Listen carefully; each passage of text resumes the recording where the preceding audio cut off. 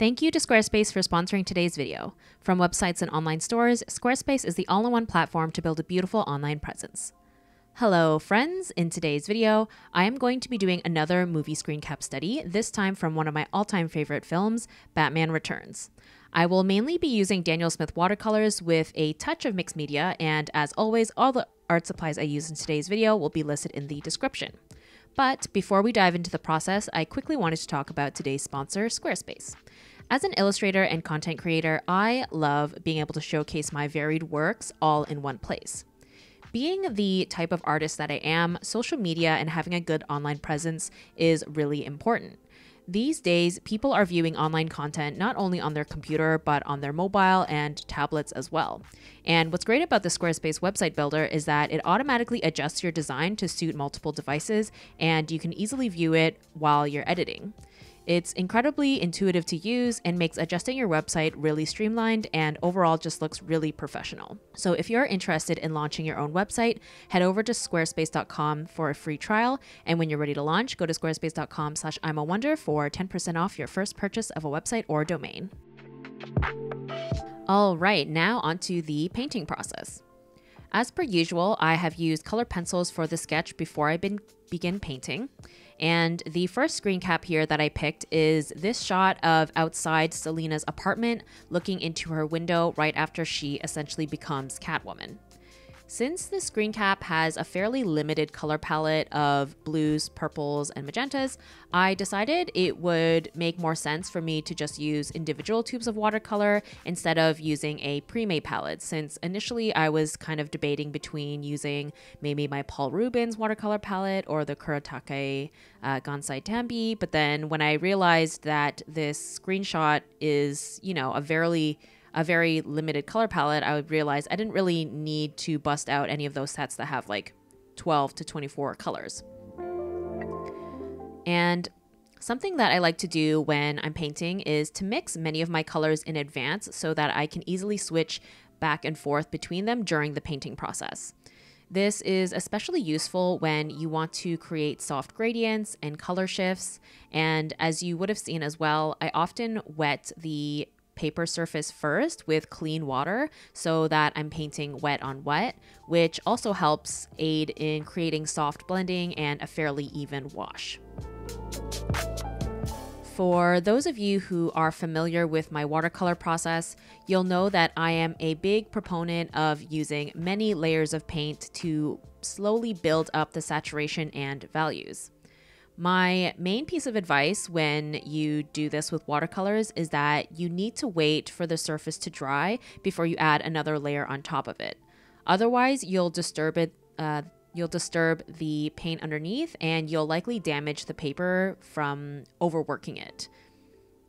If you're impatient, like me, you can use a hairdryer to speed up the drying process.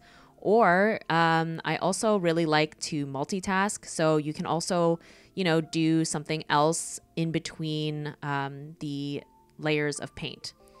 Admittedly, during the process of this first screen cap, I was super tired and I was actually struggling to stay awake, so I ended up actually taking a quick nap at one point in between one of the layers. If you've been with my channel for a little while, you'll know that I really love doing these movie and TV screen cap studies for a number of reasons.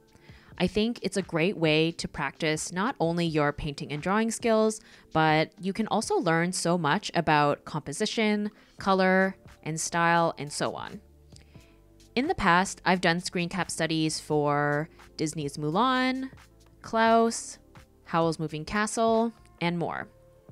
And again, if you have seen a number of my videos already, you'll know that I am constantly preaching about how animated movies and TV shows have always been hugely influential to me as an artist.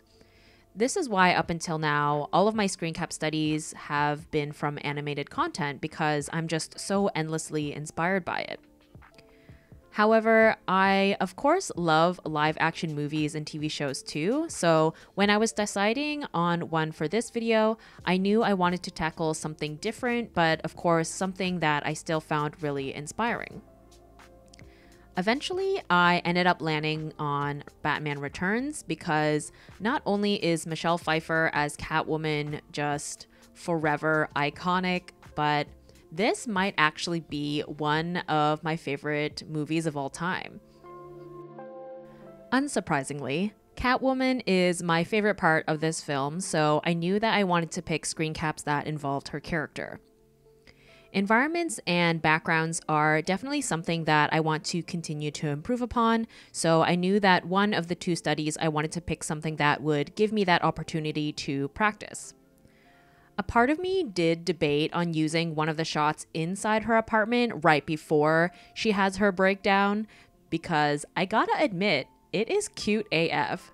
If you don't remember or happen to have not seen this film already, which you totally should, by the way, it is very pink, super feminine with like a vintage vibe to it. Like the walls are pink. There's like stuffed animals everywhere. The appliances and furniture is like super cutesy. However, once I came upon this shot, I knew I had to paint it. This blue, purple, and pink color palette is probably one of my favorites to work with. Plus, I am totally a sucker for some neon lights, which I figured would be really fun to tackle with watercolors.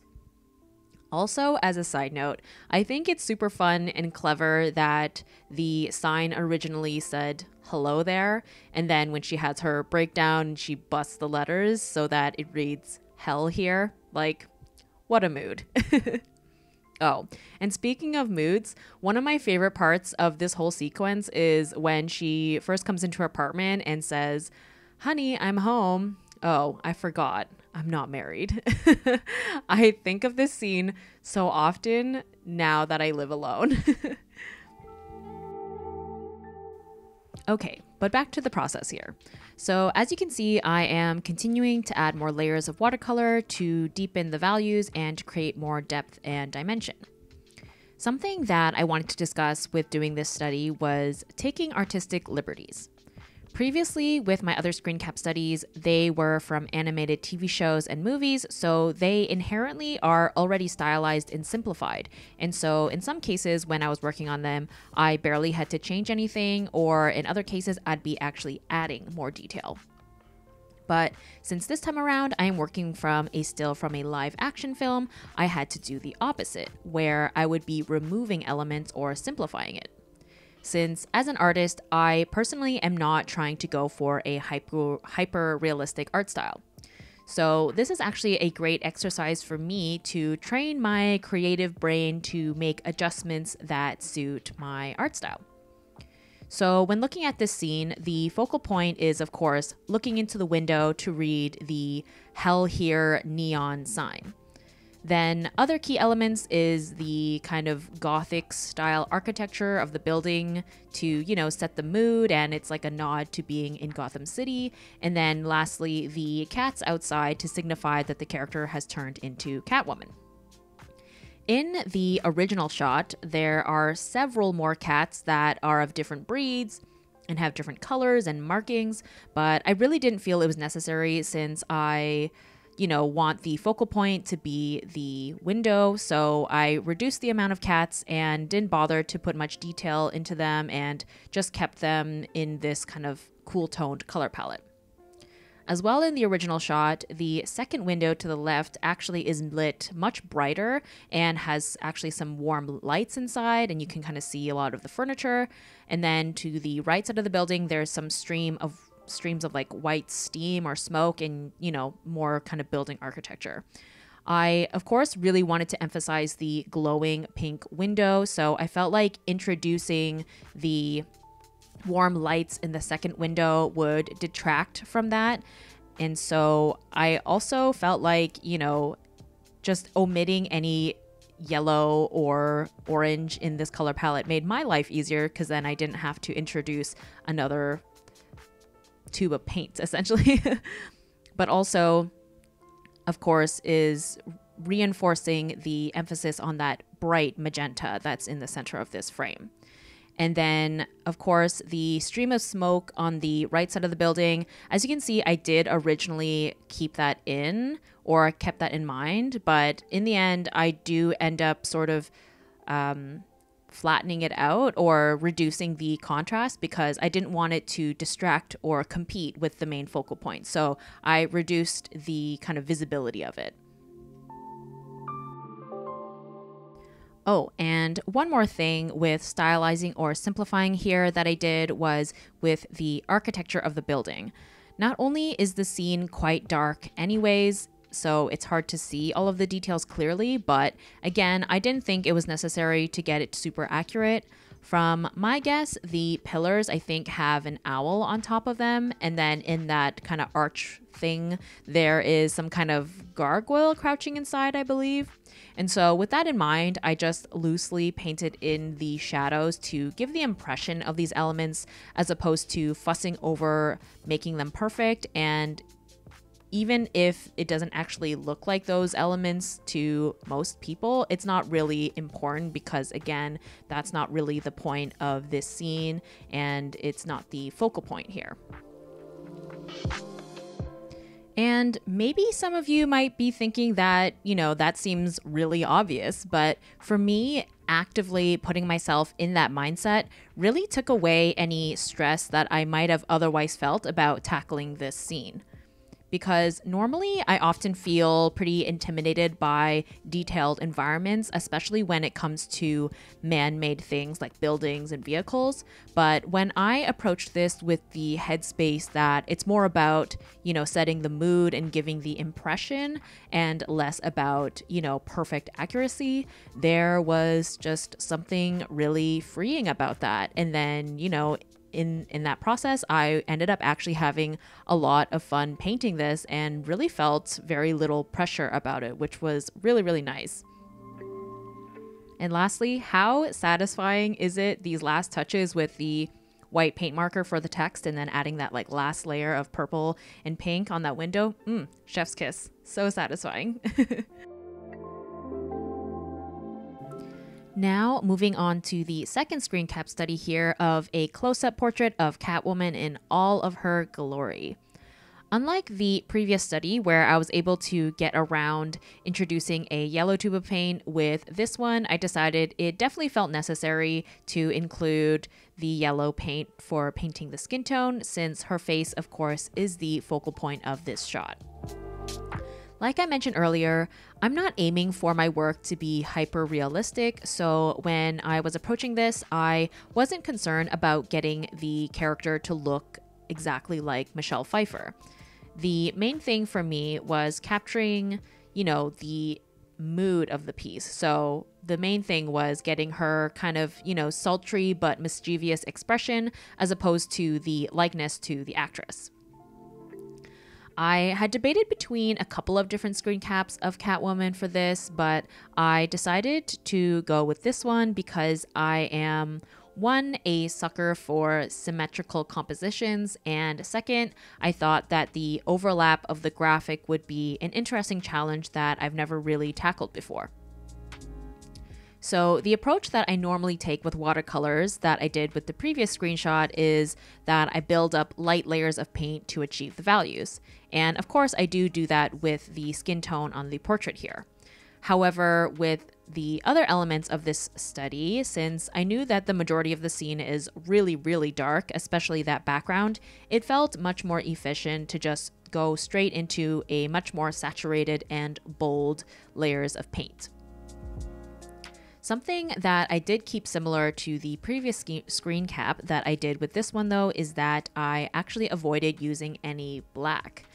Even though you could definitely argue that both scenes contain a lot of black in its color scheme, I decided to use the dark indigo instead, which I think just gives a slightly different vibe to the pieces, and I really like how it just blends into the other colors.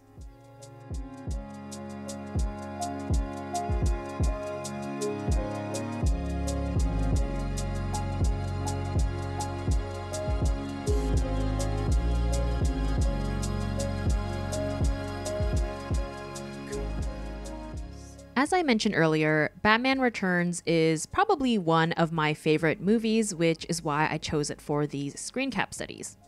Not only was this a great opportunity for me to pay homage to a movie and character that I really love, but I also have realized in the past little while that I absolutely love painting like latex and vinyl and leather. There is just something so fun and satisfying about painting around those bright highlights. Also, this particular version of Catwoman is just one of my favorite character designs. The haphazard white stitching and the mismatched claws are just really great details that not only look cool, but are also informed by her character being, unhinged and frankly, a little crazy. And I think that is just a nod to great character design when you can look at the character and you already can kind of deduce what kind of person or personality they are based on what they look like. Previously in many of my videos, I have pretty extensively talked about how I grew up watching Disney movies and Studio Ghibli movies and consumed tons of anime and manga in my teenage years, which have all cumulatively informed my artwork. However, another big influence of mine that I haven't really mentioned much is the DC universe, and specifically Batman. I admittedly didn't really read much of the comic books, but I loved the 90s animated Batman TV show, as well as Teen Titans, Batman Beyond, and of course the 90s live-action Batman films. As a kid, Batman Returns was a little bit too spooky for me, so initially I didn't watch it quite as much because it kind of scared me. Like, I still watched it and was really captivated by it, but it was a little scary for me. And yeah, of course, as I grew older, I came to appreciate it more, and now it's my favorite. However, when I was a kid, my favorite at the time was Batman Forever, which, for those of you who might need reminding, is one of the cheesy ones with Robin, the Riddler, and Two-Face. Of course, the fact that it's so cheesy, campy, and over the top is what made it so appealing to me as a kid, but even as an adult, I still think it's really fun and entertaining, and I still enjoy watching it from time to time just for, how ridiculous and fun it is, and obviously for the nostalgia factor as well. Because, as much as I appreciated a movie like The Dark Knight, not all movies need to be dark and gritty to be enjoyed. Sometimes they can, be borderline silly and ridiculous, and honestly, it's a great time. Like, Jim Carrey as the Riddler is, one of the many peak Jim Carrey-esque characters, and also Chris O'Donnell as Robin in this movie was one of my many childhood crushes.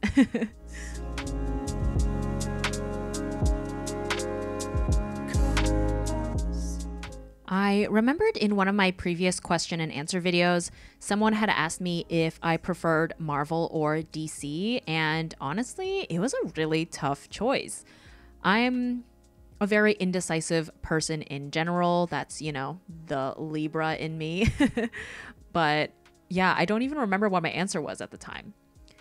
So what I will say now, though, is that, of course, growing up, I would have said DC all the way. I really didn't consume much Marvel up until those live action X-Men and Spider-Man movies came out in the early 2000s. So like, all of my childhood was all DC, mainly Batman. But obviously in more recent years, the MCU has really dominated the scene, and I have enjoyed quite a lot of them. Whereas the more recent DCU content, I haven't really been a huge fan of. But I have been recently slowly watching Young Justice, which is an animated DC TV show. I haven't found it like binge worthy necessarily, but I am really enjoying it. So the short answer is I am very torn. The superhero genre has been pretty oversaturated in recent years, but I do appreciate that we are still seeing some variation and interesting takes on it. you know, we've got like the fun experimental stuff like Guardians of the Galaxy and WandaVision, but we also have the dark/gritty stuff like Logan and The Boys. I loved Logan, by the way, but oh my god, I don't think I could ever watch it again. It was so sad. And fun fact about the TV show The Boys, it was, I think, all shot in Toronto. I remember watching it, I recognized so many of the locations. I was like, oh, I've been there, I live near there, I've been there. So that's also a really fun Easter egg show to watch if you have been to Toronto or you live in Toronto.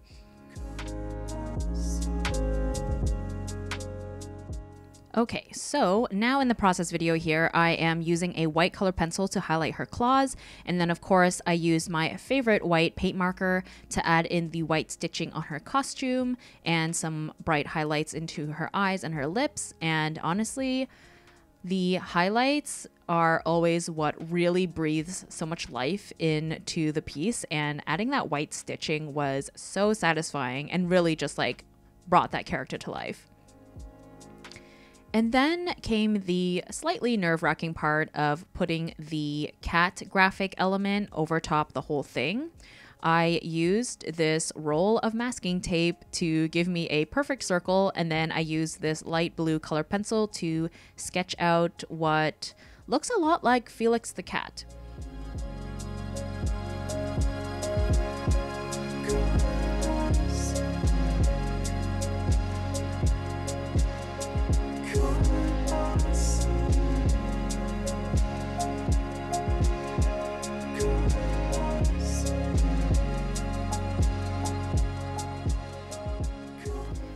And then I busted out my other paint palette that had some old dried up gouache on it, and I mixed in some fresh white gouache to make this light blue color.